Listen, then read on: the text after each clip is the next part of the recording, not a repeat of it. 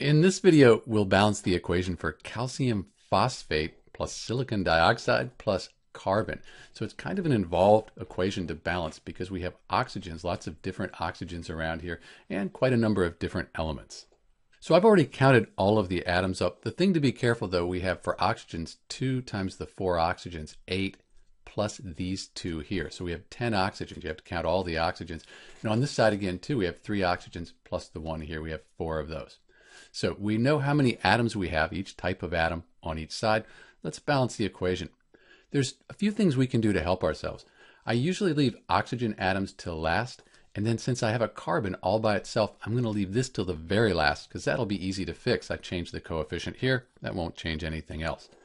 Let's start by balancing the phosphorus, because if we put a 2 here, that would change the calciums quite a bit. So we start with the phosphorus. We have calcium 3 times 2 now.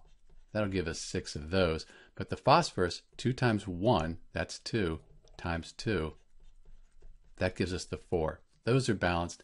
Then we need to update the oxygen atoms. So we have 2 times 4, that's 8. 8 times 2 is 16, plus we have the 2 here in the silicon dioxide. Now we have 18 oxygen atoms. Let's fix the calcium atoms.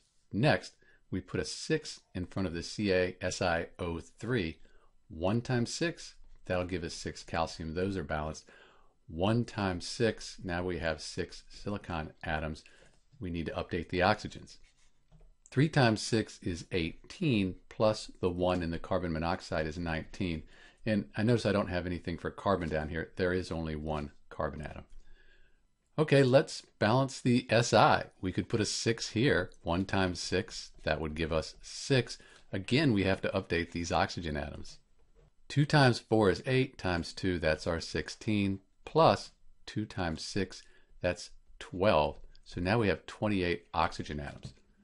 Again, we're leaving the carbon for last since it's all by itself here. If I put a 10 in front of the carbon monoxide, I'd have the 3 times 6, 18, and I'd have the 1 times 10. So that would give me 28. Those would be balanced. Carbon's 1 times 10, that's 10.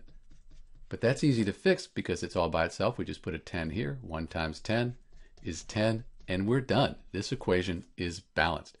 Trick here, since carbon's by itself, leave it till last, and in general, leaving the oxygens till last, that's a good strategy as well. This is Dr. B with the balanced equation for Ca3 PO4 2 plus SiO2 plus C. Thanks for watching.